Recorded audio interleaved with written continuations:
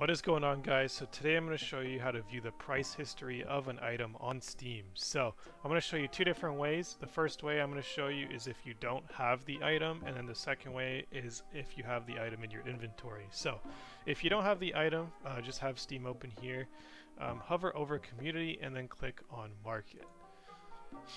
So this is going to load up the community market where people sell and buy items, mostly Counter-Strike items, but there are some other items. As you can see, Team Fortress 2, there's a bunch of games that have items on here. Counter-Strike is just the most common one. So when you're ready to go, just search the item that you want to look for in here. So let's say I want to look for the AK-47 Vulcan, which is a skin in Counter-Strike. So I just hit enter, but you can click search here, and then you have the list of items that match this search term. So I want this guy. Alright, so now when I click on the item that I want and I scroll down, I can see the price history of this item. By default, it's on the month, so it'll show you the price variation in the last month. These don't sell too often, so the graph is a lot more rigid, but you can see $735 here. Back in August, it was $710, but at one point it sold for $625.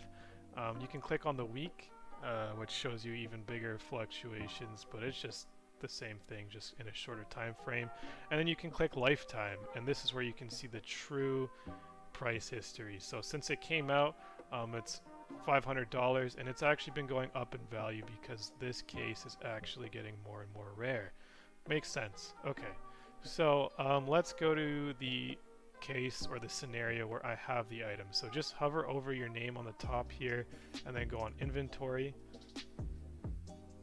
And now when you go on the inventory you want, like let's say I go on my Counter-Strike inventory, now I can see the prices of items that I own. So let's just look at this guy here.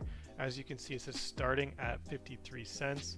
But when I click sell, this is where I can see the price history of this guy, and it's the same controls. So it's going to show me on the month by default. I can go by week, and then I can go by lifetime.